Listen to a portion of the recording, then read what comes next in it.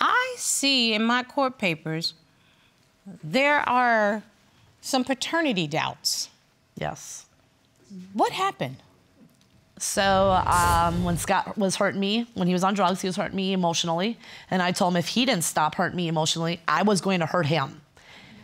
I said, I will give you what it takes, like you're hurting me and my children. So you did a tit for tat. I did.